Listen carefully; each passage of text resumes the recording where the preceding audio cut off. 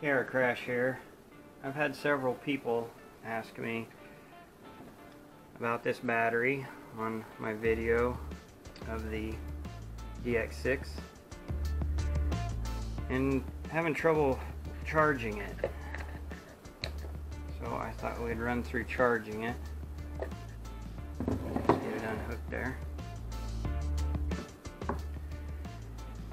Show you the web page for the battery. They're out of stock at this time.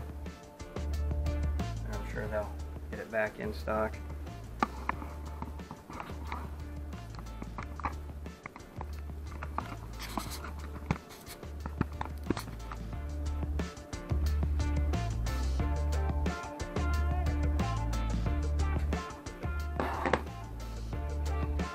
Okay, hopefully you can see that.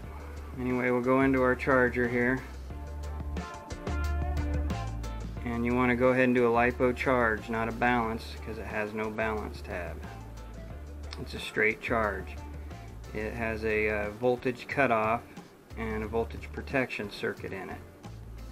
So there has been times that I've went to charge this battery and it's kicked it out pretty quickly.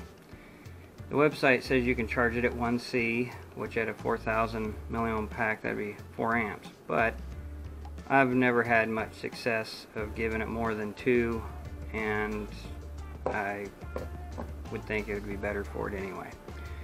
So anyway, let's go into our charger here, and we're just going to go ahead and give it an amp. If it is kicking out on you, go ahead and jump down to an amp, you know, and then maybe you can charge it for 10 minutes or so and then kick to 2 amp. It's just every charger is probably a little bit different and will react to the built-in protection that this battery has. So we're going to drop down to a 2S.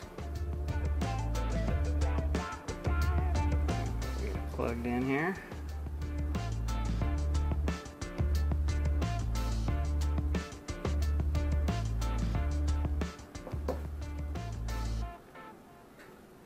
Hold down your start button.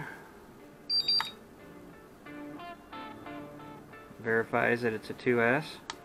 Hit start again, and it's putting in an amp. It's at 7.61 volts,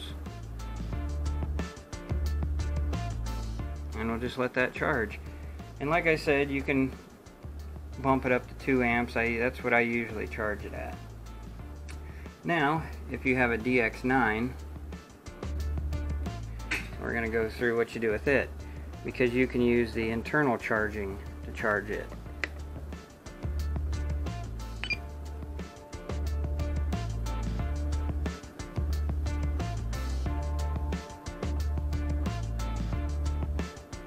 So you want to hold both buttons down at once. Oops, no, wrong one. Volume 50.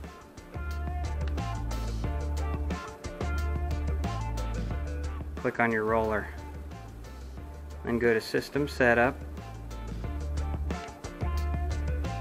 verify yes, and go clear to the bottom to System Settings.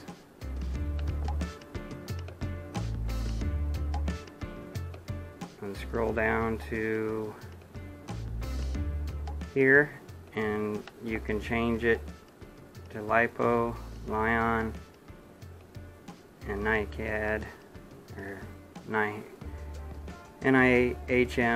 or MH, the new NiCads basically. And then you can set your voltage, which I have mine set at 6.4 is where I like it. And then it will go ahead and set off a warning that your battery is low. But anyway, make sure you set this to lipo. And then you just back on out.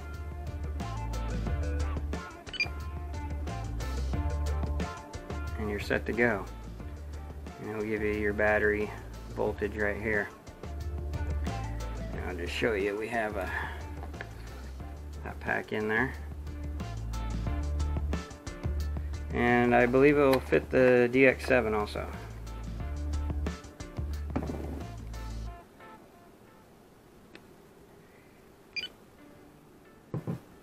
And with the internal charger, usually I just plug it in and let it sit overnight, and because it's a slow charge.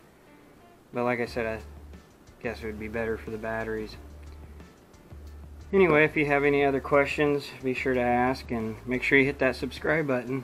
Just one click away. Help me out. Crash out.